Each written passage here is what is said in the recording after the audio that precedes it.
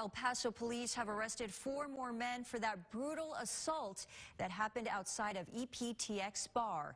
Thanks for joining us. I'm Natasha Paloma. The El Paso Police Department says they arrested 19-year-old Giovanni Salas for his involvement in the robbery of Joe Newberry. 33-year-old Christopher Turner was also arrested for using a credit card that he allegedly stole from the MMA instructor Jose Campuzano. The other 2 men, 20-year-old Isaiah Slater and 25-year-old Khalil Mann, were arrested today in Louisville, Texas by U.S. Marshals. They were booked there and are waiting to be transported back to El Paso.